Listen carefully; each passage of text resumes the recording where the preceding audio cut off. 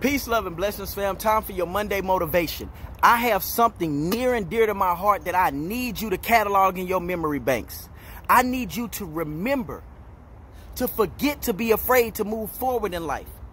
The Creator, God, will open so many doors for you and close so many others. But the access to those others is always prevalent.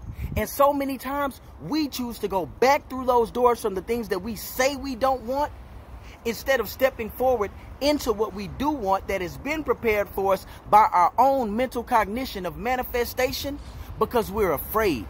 Stop being afraid to succeed. Stop being afraid to enjoy your life. Stop allowing others to make you feel fear because they can't move forward. Because at the end of the day, you can only blame yourself. You can't blame God, because God is always here for you. God is always with you, and God loves you. Know that. Walk in love. Walk in peace.